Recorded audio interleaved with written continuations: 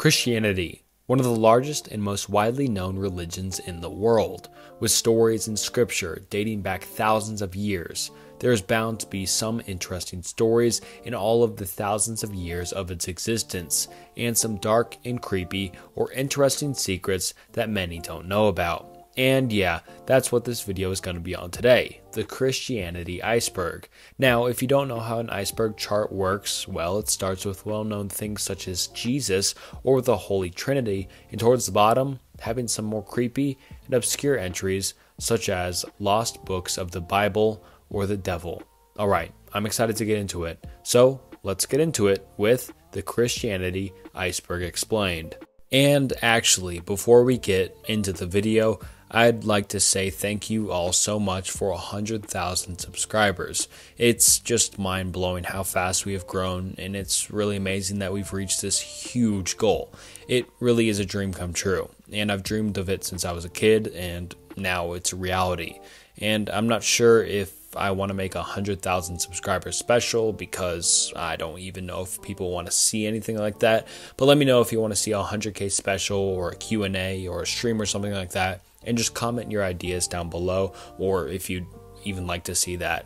And yeah, thank you all once again. And also, by the way, next subscriber goal is 250,000 subscribers. So if you're watching, make sure you subscribe. This community is awesome. Tier 1.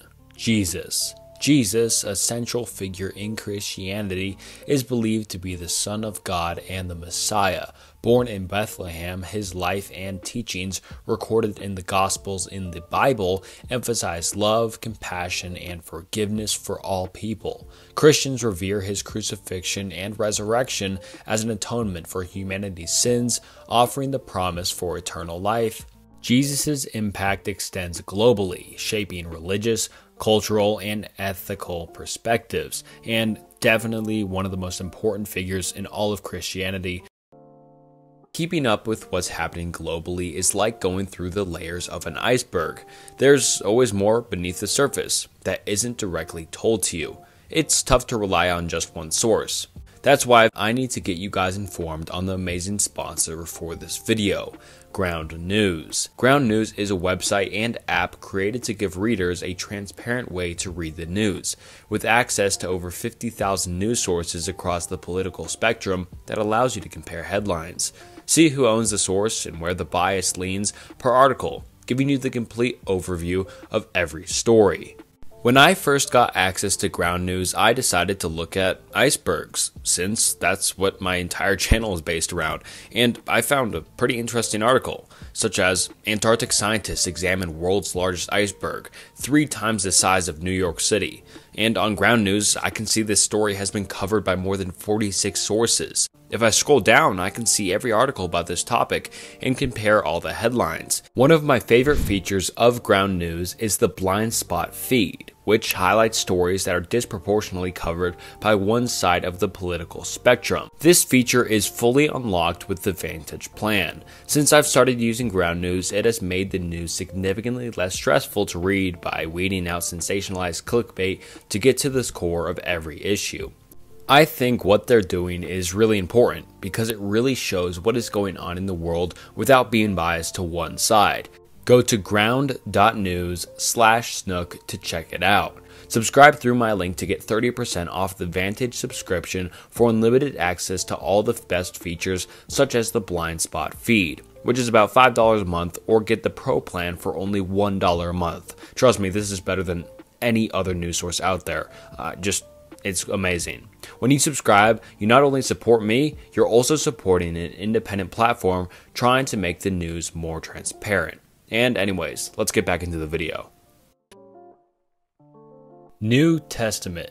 The New Testament, a central text in Christianity, comprises 27 different books, including the Gospels, the Acts, Epistles, and Revelation. It focuses on the life, the teachings, and the death and the resurrection of Jesus Christ, serving as the foundation for Christian faith. The Gospels, which are Matthew, Mark, Luke, and John, narrate Jesus' life in all different perspectives.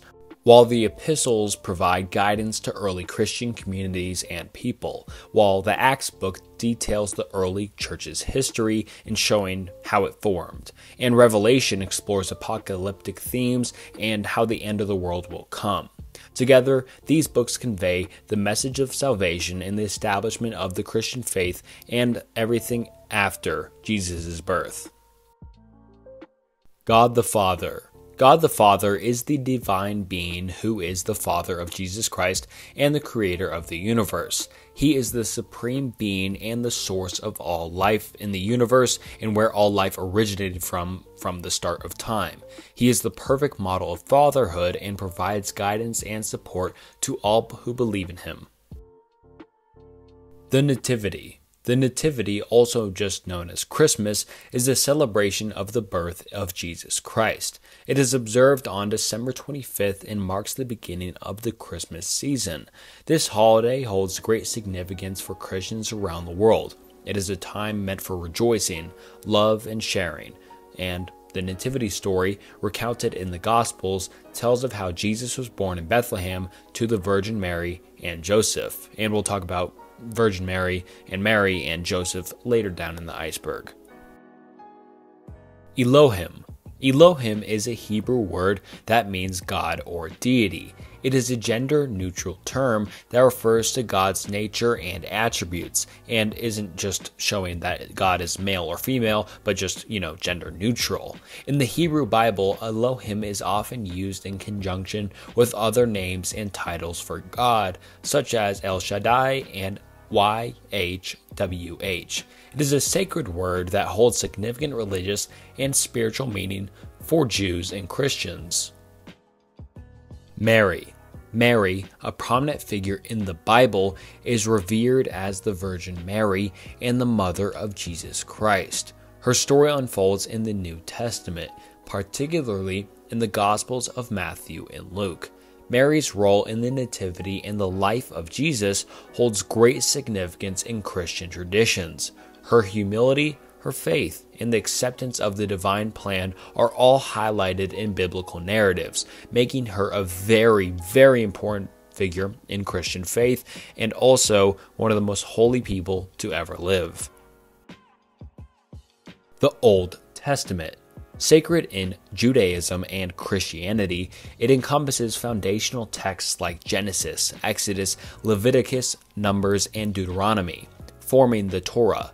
This collection includes historical narratives, poetry, prophecy, and wisdom literature. Stories of key figures such as Adam, Noah, Abraham, Moses, and David are central and shows how the earth was created in the book of Genesis, starting with Adam and Eve, and I think we'll get into Adam and Eve and the forming of the earth later down in the Iceberg, just by the way. It also serves as an important part for religious beliefs, providing moral teachings, laws, and theological insights crucial to understanding the origins and the principles of both Judaism and Christianity. Mary Magdalene. Mary Magdalene, a significant figure in the New Testament, is portrayed as a main follower of Jesus Christ. Her story is primarily found in the Gospels, where she is mentioned as being present during crucial events like the crucifixion and the resurrection. Mary Magdalene is often associated with repentance and forgiveness. While the Gospels don't explicitly identify her as a former prostitute, historical and literary traditions have sometimes linked her to such interpretations, so she remains a pretty big symbol for people and shows that they can turn their life completely around and turn towards a better way of life. The 12 Apostles. The 12 Apostles, central figures and some of the most important figures in all of Christianity and the Bible, were chosen by Jesus to be his closest disciples and witnesses to his teachings. Named in the Gospels, including Peter, James, John, Andrew, Philip, Bartholomew, Matthew, Thomas, James, Tacitus, Simon, and Judas, who was later replaced by Matthias. They played a key role in spreading Jesus' message and establishing the early Christian church. Each of the apostles had distinct characteristics and contributions, contributing to the foundation of Christian doctrine and tradition.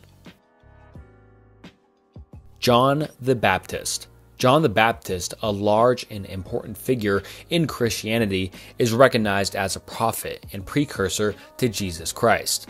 Mentioned in the Gospels, particularly in the relation to Jesus' ministry, and John is known for baptizing Jesus in the Jordan River, so he played a really big role in starting off that tradition for Christianity. He preached repentance and prepared the way for the Messiah.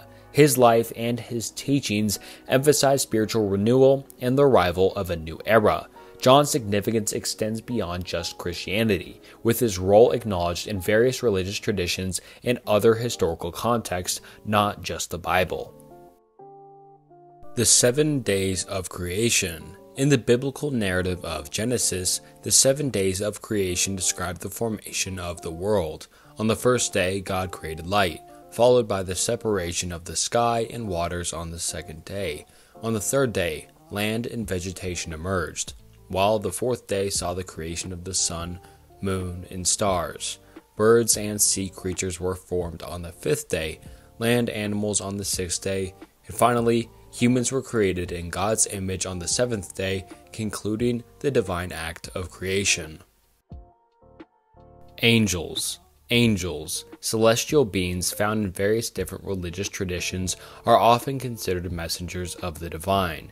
Such as in Christianity, they serve God and act as messengers between the heavenly realm and humanity, described as malevolent and powerful.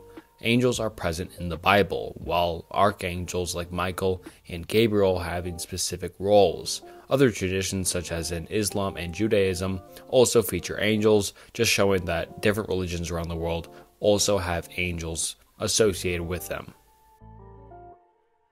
JHVH, often pronounced as Yahweh, is a sacred name for God in the Hebrew Bible, or the Old Testament. It represents the divine, ineffable name of the God of Israel. Revealed to Moses at the burning bush, it signifies the eternal and self-existing nature of God.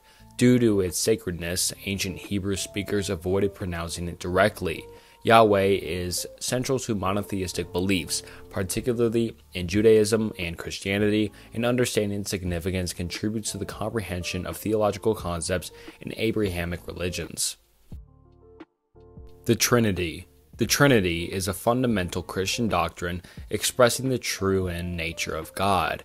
It states that God exists as three persons in one essence, the Father, the Son, and the Holy Spirit. Each person is distinct, yet fully God, sharing divine attributes and eternal existence. So Jesus is God and the Holy Spirit is God, but they're not God themselves. They're all parts of God. It's really confusing and it's just really hard to explain. The Trinity is a complex mystery central to Christian theology, emphasizing unity in diversity. This concept underlies the Christian understanding of God's nature and roles within the context of salvation and divine revelation. Judas's destiny. Judas, a disciple of Jesus, infamously betrayed Jesus for 30 pieces of silver, leading to Jesus' crucifixion. Overwhelmed by guilt, Judas later returned the money and hung himself. The Bible, specifically in the books of Acts, suggests that Judas's death resulted in an empty place among the apostles, and the term field of blood is associated with his fate. Different Christian traditions hold diverse views on Judas's destiny, ranging from eternal condemnation to interpretations emphasizing God's sovereignty and mercy, leading him to heaven even though he betrayed Jesus. Tier 2. First Enoch. The first book of Enoch, also known as 1 Enoch or the First Enoch, is an ancient Jewish apocalyptic text ascribed to Enoch, a biblical figure. It comprises several different sections, including the Book of Watchers, which narrates the fall of angels and the coming judgment, considered non-canonically by most branches of Judaism and Christianity, and the First Enoch is valued for its insights into ancient Jewish thought, cosmology, and eschatology. It has influenced various different religious and mystical traditions, providing different unique perspectives on heavenly realms and other sort of offshoots of the main story. The Flood. The flood narrative found in various ancient cultures, including the Bible's book of Genesis, recounts a global deluge sent by God to cleanse the world. In Genesis, Noah is instructed to build an ark, saving his family and pairs of animals. After 40 days and 40 nights of rain, the waters subside, signifying God's covenant. The flood is a prominent theme symbolizing divine judgment, purification, and renewal, with parallels in Mesopotamian and other mythologies worldwide. So this is a trend found in many different religions, all having something to do with a great flood. Leviathan. In the Bible, the Leviathan is a sea monster mentioned in various poetic and prophetic texts, notably Job 41 and Isaiah 27 chapter and verse 1, described as a powerful and untamable creature. The Leviathan symbolizes chaos and the forces of evil. Interpretations do vary though, with some seeing it as a literal sea monster and others viewing it as a metaphor for cosmic disorder. The Leviathan's mentioned underscores divine power and control over chaotic elements, emphasizing God's supremacy and his strength. Cherubs. Cherubs, often depicted as angelic babies with wings and childlike features, which are the most widely known kind of angel thing that most people see and think of when someone says angel. And these are found in the Bible. In the Bible, cherubs are associated with guarding sacred spaces, symbolizing divine presence and protection. The Ark of the Covenant and Solomon's Temple feature cherubic imagery. Cherubs are considered part of the angelic hierarchy, embodying innocence and devotion. Their representation extends beyond just Christianity, appearing in diverse other cultural and artistic contexts, not just the Bible. Satan is the prince of this world. The concept that Satan is the prince of this world is rooted in biblical and theological perspectives, particularly in the New Testament. In passages like John chapter 12 verse 31 and 2 Corinthians chapter 4 verse 4, Satan is described as having mass influence and authority over this earthly realm and the earth we live on. This designation emphasizes the idea of spiritual opposition and the presence of evil in the world. Different Christian traditions interpret these passages to varying degrees, shaping beliefs about the nature of spiritual warfare and the struggle between good and evil. The Trinity in the Old Testament. While the explicit concept of the Trinity is not clearly shown in the Old Testament, hints and foreshadowing are discerned.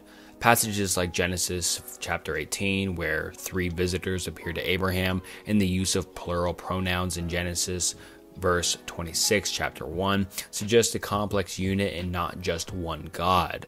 Theophanies and angelic appearances also hint at divine plurality. Christian theologians retroactively interpret these elements as prefigurations of the Trinitarian understanding later explicitly articulated in the New Testament, highlighting continuity between the two, and the Trinity wasn't something that just showed up in the New Testament. Adam, naming the animals. In Genesis chapter 2, verses 19 and 20 of the Old Testament, Adam is described naming all the animals, showcasing his God-given authority over all of creation. God presented the animals to Adam, and as he named them, he exercised a role in defining their nature. This act symbolizes human stewardship and dominion over the natural world, emphasizing the special relationship between humans and the rest of creation, such as animals. The Transfiguration. The Transfiguration, a significant event in the New Testament, portrays Jesus on a mountain revealing his divine glory. In the presence of Peter, James, and John, Jesus' appearance transforms, shining brightly. Moses and Elijah also appear, symbolizing the law and the prophets. God's voice declares Jesus as his son. This event affirms Jesus' divinity, prefigures his glorification, and underscores this very important part, showing that he fulfilled the prophet. The Nephilim. The Nephilim, mentioned in Genesis chapter 6, are mysterious beings described as the offspring of sons of God and daughters of men. Interpretations may vary, with some viewing them as fallen angels or divine beings, while others see them as a powerful and possibly tyrannical human. Their existence is linked to a period of wickedness, leading to God's decision to bring the flood, and the flood ended up wiping them all out. The Nephilim remain enigmatic figures, sparking debates and interpretations within biblical scholarship and religious traditions, whether to take this metaphorically or literally. God's throne.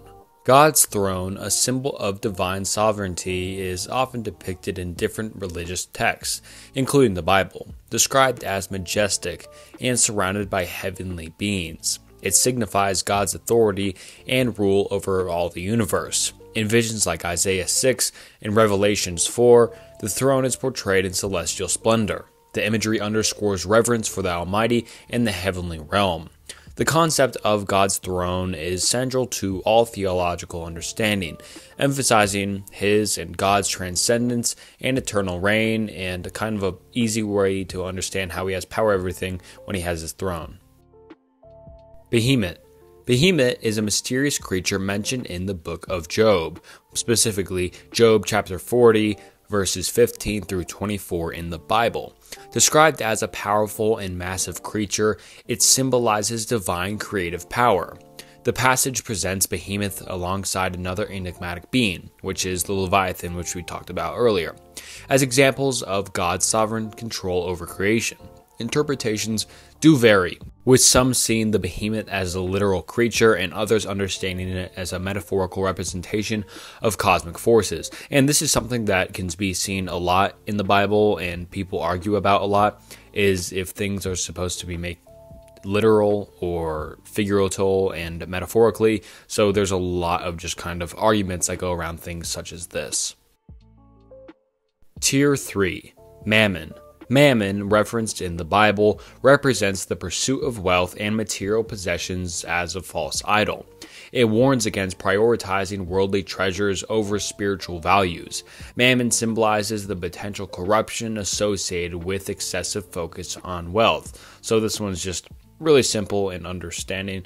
It's just, focus more on spirituality and yourself other than worldly possessions, because you're not going to live forever. Divine snakes. Divine snakes hold very symbolic meanings in religious and cultural contexts. In Christianity, the serpent is often associated with temptation and sin in the Garden of Eden. In some other cultures, though, snakes symbolize transformation, healing, and renewal, so it's kind of unique to see that in Christianity, it's representative of something super evil, but in some other cultures, it's actually meant to show healing and renewal, which is interesting now. Two different cultures or multiple different cultures represent it very differently. Acts of Peter. The Acts of Peter is a text recounting stories of the Apostle Peter's miraculous deeds and teachings while he was living. It includes Peter's confrontation with the sorcerer Simon Magus, his miraculous escapes from prison, and his eventual martyrdom by crucifixion. Although not included in the canonical New Testament, the Acts of Peter provides insights into early Christian beliefs and practices, blending actual historical events with other legendary elements surrounding the life of one of Jesus' closest disciples. The Watchers. The Watchers, mentioned in the Book of Enoch, are fallen angels who descended to earth and engaged in forbidden relationships with human women. This transgression led to the birth of hybrid beings known as Nephilim, resulting in divine judgments. The concept of the Watchers reflects themes of different cosmic rebellion and the consequences of divine disobedience, and though not part of any canonical Bible, the Book of Enoch and its depiction of the Watchers provide insights into different ancient Jewish and early Christian apocalyptic literature. The Son of Man. The Son of Man, a title used by Jesus in the Gospels, is associated with divine authority and judgment. In biblical imagery found in Daniel and Revelations, the Son of Man appears in fire, symbolizing divine purification and judgment. This powerful and transformative depiction underscores the role of the Son of Man in the final judgment, separating the righteous from the wicked. The fiery imagery signifies divine glory and the purifying nature of the Son of Man's ultimate authority in biblical prophecy. The beloved apostle. The beloved apostle, traditionally identified as John, holds a special place in most Christian traditions. Known for his close relationship with Jesus, depicted reclining on Jesus' chest during the Last Supper, he authored the Gospel of John, Epistles of John, and Revelation, so really big books and important books in the Bible. His writings emphasize love, theological insights, and apocalyptic visions. The title Beloved reflects the deep bond with Jesus. The beloved apostle is revered for his profound spiritual insights and significant contributions to the New Testament canon. Acts of John. The Acts of John is a work attributed to John the Apostle, detailing his journeys, miracles, and teachings. It includes different stories of John's encounters with various different individuals, including a dead youth raised to life, and John's self-imposed exile on the island of Patmos. The text exhibits a mix of historical evidence and events and legendary different elements. While not included in the actual New Testament, the Acts of John provides insights into early Christian traditions, spirituality, and the veneration of John as a significant figure in Christian history.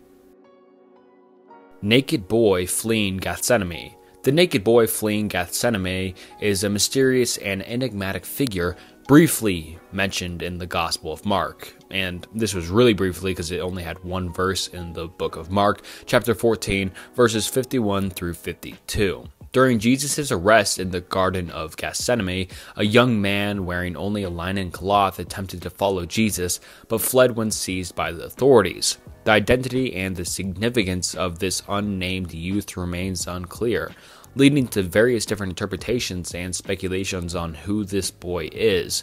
Some view it as a symbol, while others may suggest it might represent an eyewitness account or a literary device conveying the urgency of the moment, but no one really knows what this mysterious boy was doing at Jesus' arrest. Samyaza. Samyaza, a prominent figure in the Book of Enoch, is identified as the leader of the Watchers, which we talked about earlier, which are fallen angels who descended to earth and transgressed by engaging with human women. Samyaza plays a certain role and a central role in this text, leading the angels into rebellion.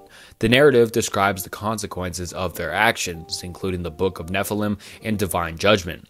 Samyaza represents the archetype of an angelic being who succumbs to pride and disobedience, leading to cosmic consequences. The Witch of Endor. The Witch of Endor is a biblical figure mentioned in the first book of Samuel. King Saul, desperate for guidance before battle, consults her, violating the prohibition against deviation.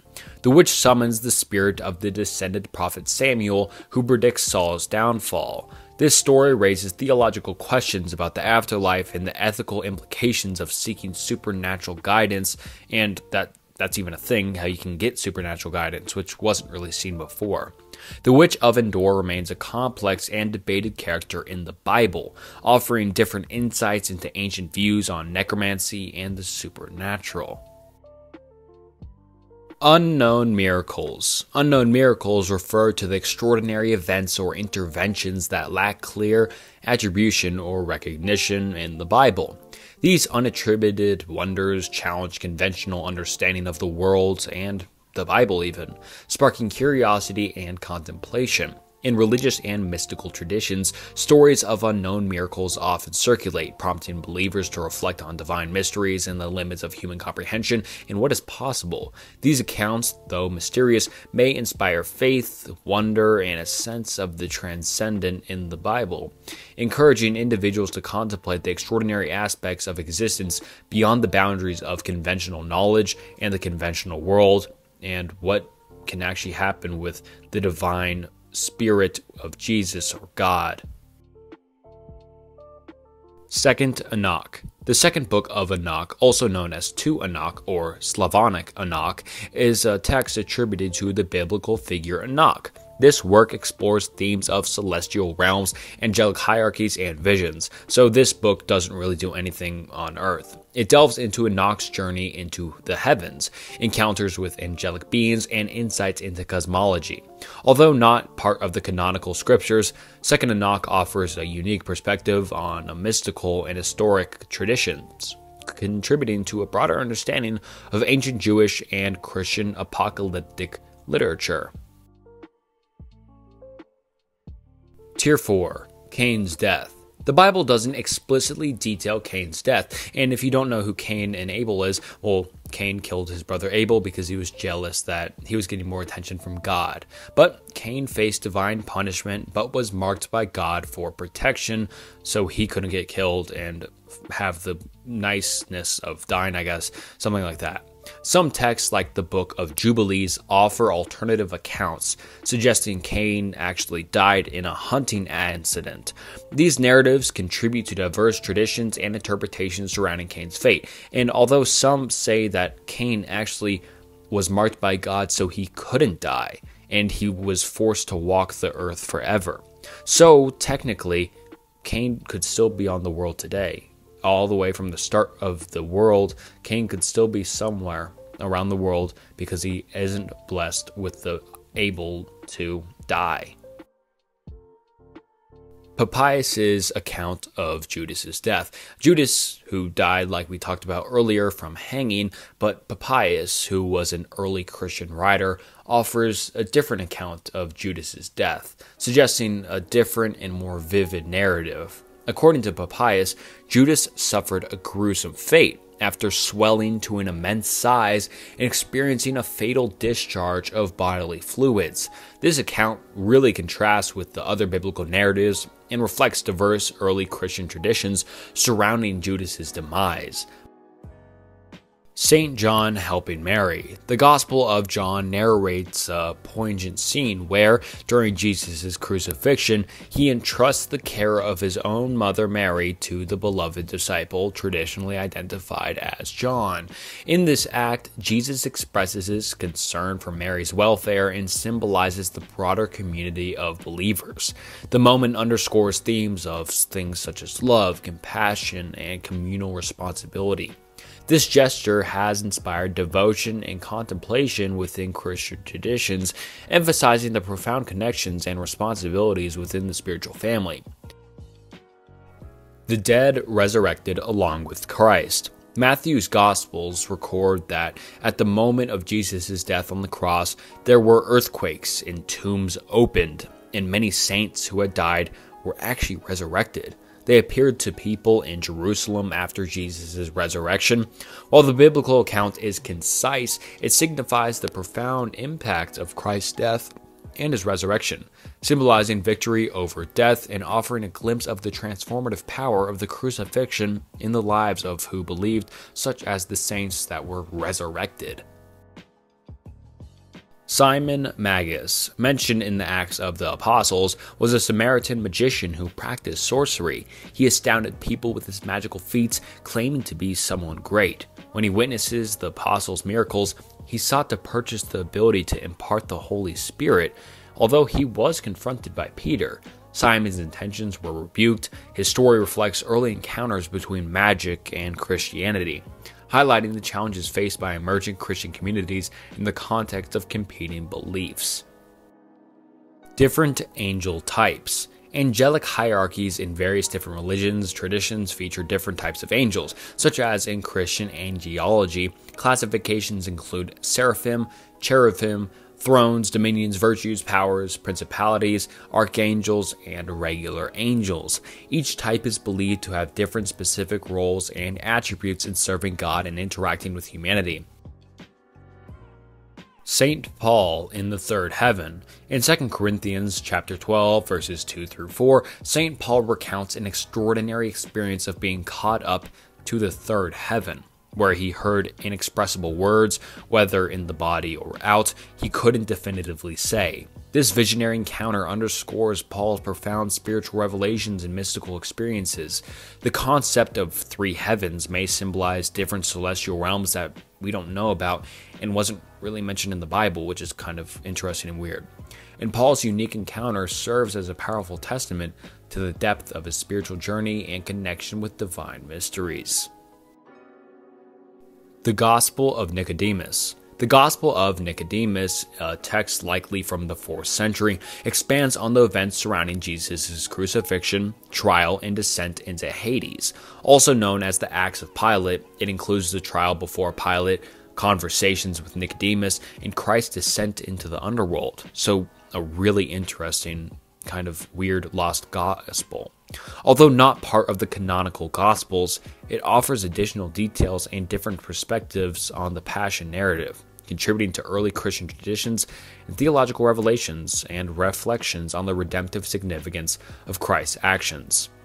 And alright, that wraps up the video and the Christianity Iceberg Explained. I thought this was a really interesting iceberg and I'm glad I covered it. And make sure you check out Ground News. I genuinely like their stuff. I think visibility and transparency in all news networks really isn't a thing anymore. So definitely check out Ground News for just great news source. And yeah. I'm going to take a break from YouTube every while, so you won't see a video for maybe a little bit while, but I'll be back soon and better than ever. Thank you guys for watching. Make sure you subscribe, and thank you all for 100K once again. See ya.